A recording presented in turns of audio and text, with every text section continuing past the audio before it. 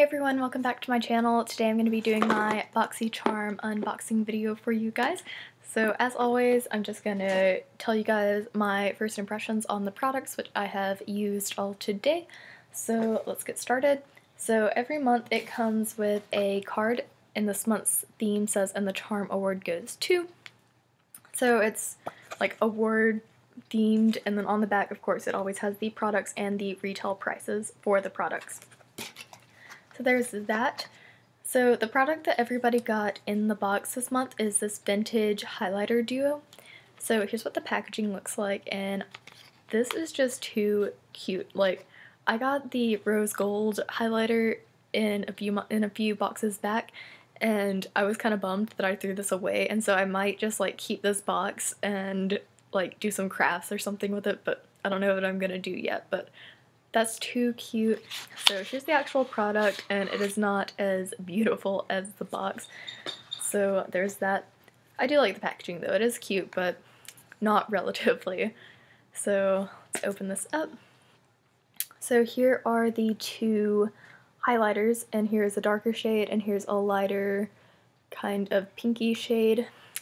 And I just absolutely love these. So here are what they look like. Like, I don't even want to waste these on swatches, but I will do that for you guys. So just super reflective, really nice. I just have really light swatches because, like I said, I do not want to waste these because it is amazing.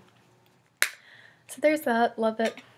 Let's see what's next. On the card it says Crown, the Crown fan brush. This is what it looks like. Very, very soft. I've never actually owned a fan brush, and I am loving it. I used it to apply the highlighter today. So yeah, this is really awesome. I think that everybody got a fan brush in their box, and it could be either this or a different brand. So love this. The next thing is this Oscar Blandi Pronto dry shampoo spray. So yeah, just a normal dry shampoo. It says that it retails for $23, which I think is a bit ridiculous because I don't notice anything special about this dry shampoo. Like, I mean, it works, it adds volume, like everything that you ask for a dry shampoo, but I think that there are plenty of other dry shampoos that are much cheaper and work just as well. So happy to get it, I'll use it up, but not gonna repurchase that. The next thing is a Pur Cheek Stain. Here's what it looks like. Kind of cute. Let's see. So on one end you get a brush to blend out the product. Personally, I don't really like this brush. I don't think that it works very well. Today I actually used a different kind of blending brush to blend out the product on my cheeks, and then I also just applied this end straight to my lips, and I use that as like a lip stain. So here's what this looks like. It's just a deep wine shade. And it smells like wine too. Like, it smells so amazing. Like, I love this. But it is really difficult to apply. So, I don't know. I'm just not...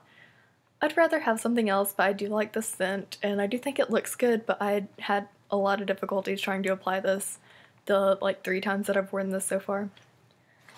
So, the last thing is this Adesse New York nail treatment. Here's what that looks like. You put it on your nails. I have this on today, and it just like strengthens them. I don't really see the purpose in this.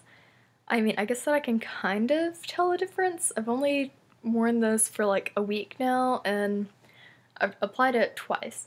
So it kind of just like puts a little very thin layer on your nails, and like it starts to chip. And you can definitely tell that there's something on your nails, but it doesn't like wash away when you wash your hands or when you take a shower. So I don't know. I'm having kind of mixed feelings about it. It retails for $18, and I just don't quite see the purpose of it.